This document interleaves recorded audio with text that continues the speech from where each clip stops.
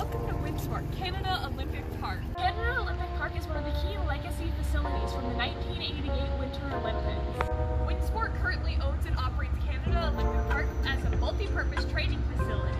In the summer, Winsport offers so many fun activities, such as the luge, mountain biking, and even zip lining.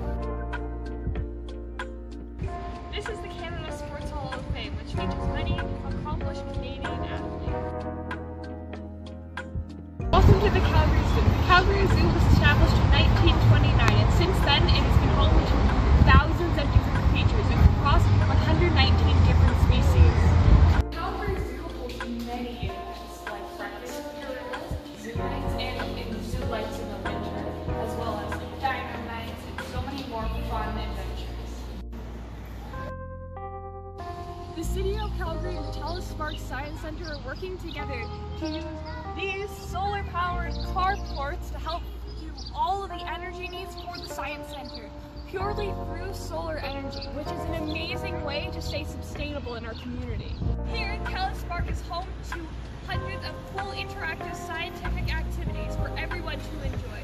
It was built in 2011 and is open in our community.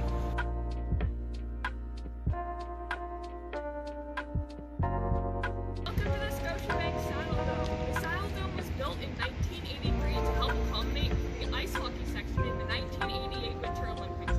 The Saddle Dome is home to the Calgary Roughnecks, the Calgary Hitmen, and of course the Calgary Flames, which is my favorite hockey team. Go Flames, go! The Calgary Flames have won one Stanley Cup final in 1989 and hopefully will win many more to come.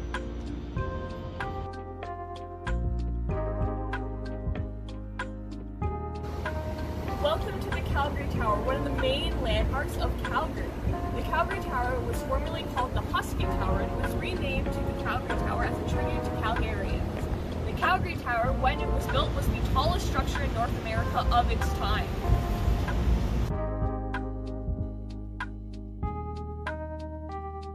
Welcome to the Devonian Gardens. The Devonian Gardens are an indoor garden in the middle of downtown Calgary. Here, the Devonian Gardens are 2.5 acres big and are home to thousands of different plant species.